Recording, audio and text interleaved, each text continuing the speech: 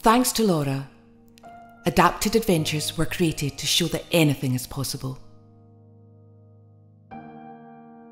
Fun and friendships flourished at groups, whilst we were a listening ear for a carer at a time it was needed the most. Development of children was supported in the home and at our support centre, and a new baby was welcomed into the Spina Bifida Hydrocephalus Scotland family.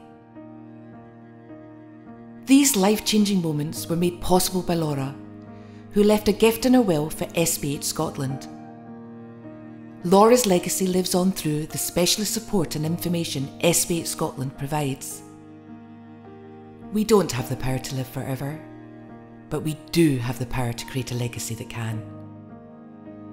Make your legacy what you do for others. Leave a gift in your will to SBH Scotland.